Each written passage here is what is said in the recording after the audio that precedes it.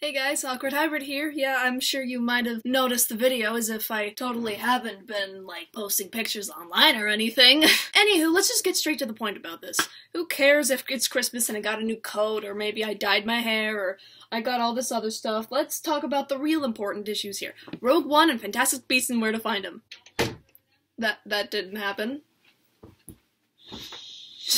Rogue One, how was it? It was good. Now, both movies, in my case, are both good. Not perfect, but still okay. Now, to get into spoiler territory, we'll have to require some, leniency for the mysterious being in the background over there. Does that bother you? No, I've already seen it. Both movies? Well, of course you've seen Fantastic Beasts, but Yeah. Rogue One. Yeah, I've seen it. Okay, just wanted to be certain. Everyone dies! Now that we have that thing out of the way, the plot is not exactly as tense, because I think most of us have seen the original trilogy. Like, you're watching this and you know what happens. It's not really that tense. So you got this woman named Jin, or as I call her, Vodka Drinkinski. Her name is Jin. How can I not make fun of that? And her dad is Mads Mikkelsen. I actually don't remember his name, but he was working for the Empire, I think, and the whole plot is that, she figured out that, he built this flaw into the system, and now they have to go and, try to discover what it is so they can broadcast it to the entire universe. Now, again, I did like this movie, and the effects were really good. Now, of course, it isn't 100% perfect. No movie can be 100% perfect. But it was still really good. I remember looking at K2 and just thinking to myself, oh man, I think he's actually in the room! But there were some problems that still nagged at me. For example, the fourth movie. Remember when Leia and Darth Vader are talking or something, and it's alright, we'll assassinate your home planet, and then the laser shoots out from the Death Star, and then poof. Well, not poof, but still. That was, almost instantaneously, but in this movie, that's the same Death Star, that's still firing the same thing, but it takes forever! You see it, and it's just, it takes, 12 years for it to blow up, you see, of course that would be more realistically, considering how, gargantuan planets are. But it was still nagging at me, because, in the original, the laser shot, and then boom, but this one, it's, slowly approaching, and then there's no, there was a quote, it's I have a problem on the horizon, particularly there is no horizon, and then it's just slowly coming at our heroes, and it's just how long did that take in the original? Oh yeah, that long. I did appreciate the racial diversity in the cast, but did I feel any emotion for them? Not really. In the scene where everyone's dying. I liked K2, but I didn't really like any of the other people because they didn't have personalities. Yeah, exactly. I felt the most sadness when K2 died. It was no! But then when, Jin and Cassian are, holding hands and hugging, and it's the explosion's approaching them, it's huh. Sucks to be them. But I think we all know the real couple. I can never remember their names, but it was the two Asian guys. The blind one and the one with the long hair. They are the real romance, okay? Yeah. I don't know how to pronounce their names. I don't remember their names.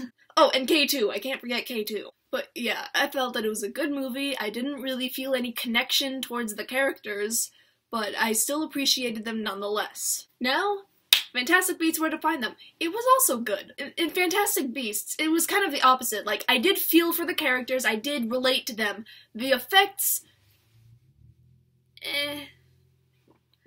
it's still, creative designs, but you can kind of tell, yeah, that's CGI. And I don't mean oh, these are fictional characters that aren't real, but they look real. No, you can tell. In one scene in particular, when Kowalski and Scamander are, hiding in the bank and then the egg's about to hatch, I could just see that is not a real egg. It was just kind of obviously CGI. It was And then there were a couple scenes where it's where Tina and Newt Scamander were on the roof, and it's kind of sunset, so it's her side's dark but his side's light, and you couldn't tell on her side, but when you go to Newt, it was oh, that is so green screen. So if effects are high up there and you demand that they be pristine, perfect, then maybe this isn't the best movie for you. But if you're more in it for the characters and the story, then it is. So what's the plot? I forgot to mention the plot! So you got Newt Scamander, and he's going to America, but then he has a suitcase, and then a mix-up happens, and then creatures are let out. And then you gotta catch them all.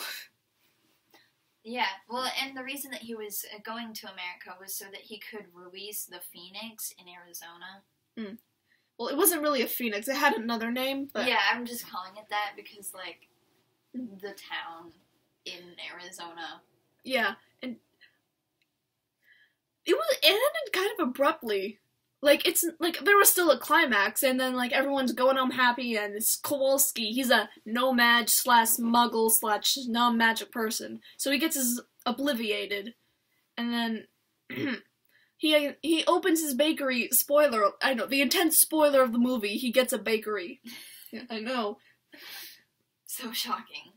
You ruined the entire movie. Basically. But, like, he and her, like, sorta girlfriend, but, like, I don't know, they were originally a thing, but she's a witch and he's a normal human. She enters the bakery and they see each other, and they're kind of staring at each other, smiling, and it's like, ooh, are they gonna remember each other? Cut to black, and it's like, what? Okay. Like, it could have, like, even though I did appreciate the closure, it, like, it kind of dragged on and was like, what, are they gonna start talking? Oh, okay. Like, it would have been fine if, like, it ended with Newt Scamander going back on the boat. It was a little abrupt and, like, not necessarily needed completely, but still fine that it was there. So, do I recommend both movies? I always say the same thing whenever I review movies. That every movie has their demographic. People liked the Ghostbusters 2016 movie. Some people didn't. Because again, every movie has their demographic. So if you are into Harry Potter lore with Fantastic Beasts, and if you are into Star Wars lore, then go check it out. But if not, then that's up to you. I hope you liked the video. I upload on the 7th, 14th, 21st, 28th of every month with varying occasions, because I have a life outside of YouTube. Life in quotation marks. And I shall see you next time. Take care!